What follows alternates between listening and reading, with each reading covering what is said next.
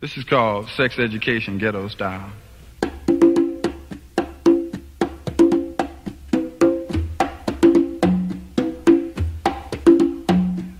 I was doing it when I was generating a good network and fuck you.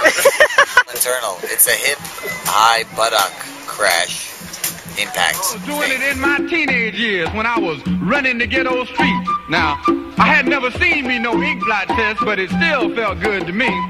You know, it's all about timing. It's not a good idea to run in the field right now, right? Don't do it.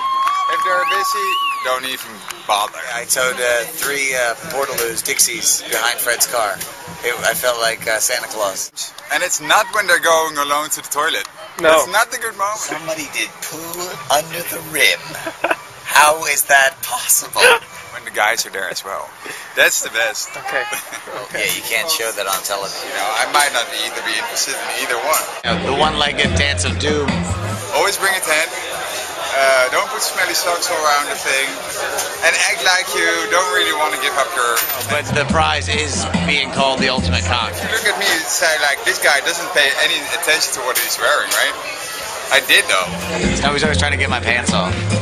It's because he doesn't get enough at the Flying Pig. But. Was yesterday at Windmill Windup the first time you ever oiled yourself up? Bogey in the man at Cougar on 4, over and out.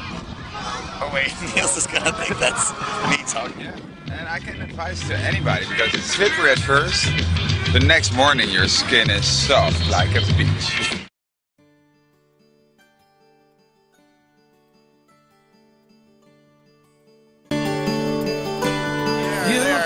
Hanging out. It's good.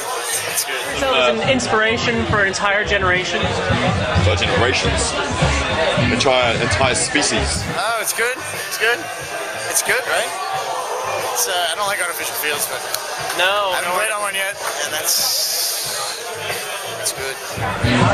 Plus, there's some hot ladies here. Ladies love DJ.